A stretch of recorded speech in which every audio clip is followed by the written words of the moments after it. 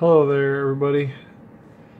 Today I'm just going to be doing a quick little tutorial on how to get it so that your iMessages appear on both your iPad and your iPhone.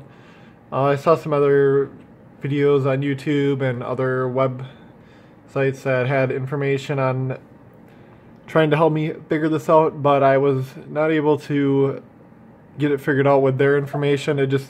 I would do what they said and it wouldn't work. So now that I've figured out how to do this, I'm able to just make my own little video here just so that if you guys are having the same problems as me, you can hopefully get this thing straightened out. So first, obviously you want settings on both your apps, and then I'll start at the top. Just for some people, they might not understand it, but you scroll this down, keep going, and you get to messages. Open the messages setting on both of your devices, and then obviously you're going to want to have iMessage turned on, so that's just up here. Just toggle that, and then iMessage will be getting activated, and now it's activated on both devices. So got that set up. Next, you're going to want to go over to your send and receive on both devices, and then make sure that the phone number is checked, email is checked, that is linked to your Apple ID, and the phone number is also checked in the start new conversations from. So you might have to sign out and sign back in up here at the top. If you just hit your Apple ID, you can sign out and then sign back in. That might be something you might have to do if these aren't popping up at all. Even if they're unchecked, whatever, we'll go through that part. But yeah, if you have to sign out, sign back in to get these pop up, do that. And then you want to make sure these top two are checked again, and then start new conversations. So now that you have those done,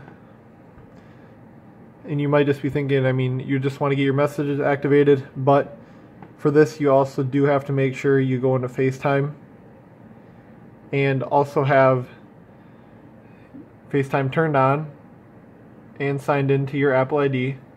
And then you also want to make sure that you have on your iPhone, sorry guys, didn't mean to have my mom call me there, but you want to have your can be reached by FaceTime at both your phone number and your email address, and then caller ID, you want to check your phone number. And then over on your iPad here, same thing, have both those checked for your reached at, your phone number, email, and then phone number again. See, now my iMessage is popping up on both my devices, so you know it works there. But make sure you have those checked. And again, if those don't show up, just sign out of your Apple ID, sign back in, they should pop up, and then you can pause the video, whatever, to get caught up by checking the right boxes. So once you have that done, then you should be all set. You're not going to have to do anything else on your iPad here. The iPad is all good to go, but on your iPhone you want to make sure that under text message forwarding you check that, and then make sure that the iPad Pro, whatever you have, is toggled on right here. If it's off, just toggle it on, then you'll get this code that you want to punch in on your iPad into your iPhone, then hit allow, and then you should be all set to go, and you can send all your messages, whatnot. As you can see, if I have this turned off and I open my messages here, I'll just text myself again here, and I'll send, hey, cannot send the message. So, but once I turn this on, ta-da, punch that code in, hit allow. Oh, I hate this, but you might have to just go in here and just close that app, then reopen your messages, then hit send, and then it'll work. If it's not working, just close the app, reopen it.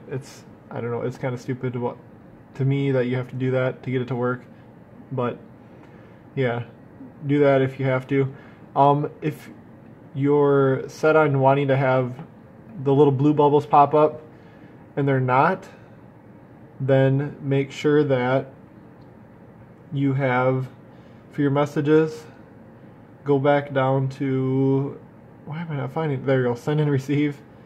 And then if you want to start new conversations from your email here, then they'll be blue. If you don't, now I'll close all the apps again just so I can get it to work. I believe they should be green now. Never mind, it still says iMessage, which is okay. Sweet. If it doesn't say iMessage down here and where you can type your text, then you're going to want to do what I did. So I noticed that if you go into messages, your send and receive, start new conversations from, just check your email. Close both the apps again because it doesn't make sense why they wouldn't be able to update by themselves, but then you can type hey, it'll be your little blue bubble. But if it's green, it's probably just because, again, in the settings you have the start new as your phone number. I mean, you can switch it back to your phone number or whatever after. Close the settings again, then open messages again, type hey, and it'll still be iMessage. So, I mean, it's that simple. But yeah, thanks for watching, everybody.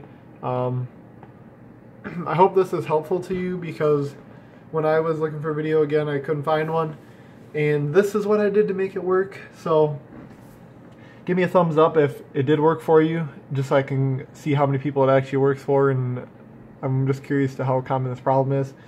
Thumbs down if it didn't work, if it was a crappy video, just so I know that maybe it's not helping a lot of people, maybe it's unique to me. But oh, sorry about that, guys. I'm just getting a little excited here, I guess.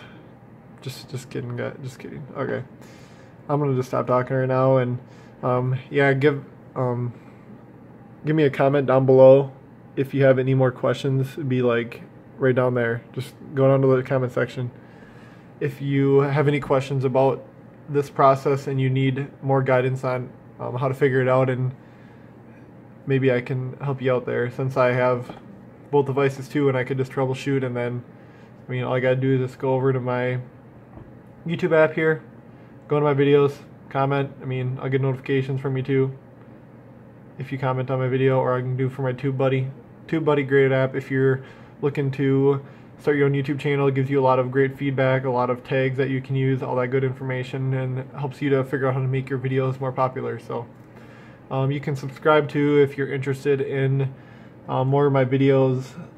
I have a lot of just like tech videos of certain technology that I've used and find it to be actually pretty good. I have other guides on how to fix certain things that I've just, I guess, figured out on my own. Some Destiny stuff, not too popular, but yeah, then you can subscribe. I got a few subscribers. It'd be cool to get some more, but I don't know. It's not a big deal as long as I got views. So thanks for watching this, and give me another view, and I'll see you guys in my next video.